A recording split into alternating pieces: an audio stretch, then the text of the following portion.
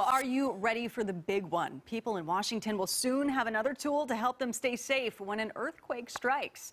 Starting tomorrow, the ShakeAlert earthquake early warning system will go live in Washington state, and it will send an alert right to your phone, providing valuable seconds of warning to take cover before the shaking from an earthquake reaches your location. It will allow people to have a precious seconds to tens of seconds of warning before strong shaking arrives so that they can make risk-wise decisions on what to do, such as drop cover and hold on or protect themselves until the shaking stops.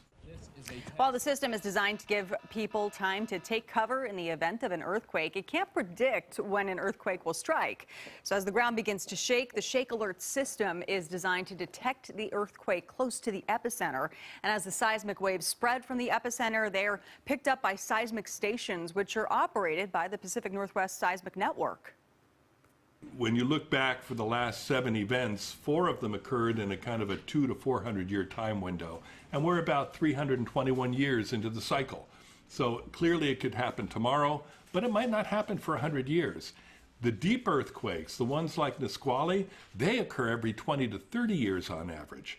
And so we could have a big deep earthquake, say a magnitude 7 directly under Seattle or Everett, and that would impact us strongly and is much more likely than the big Cascadia earthquake.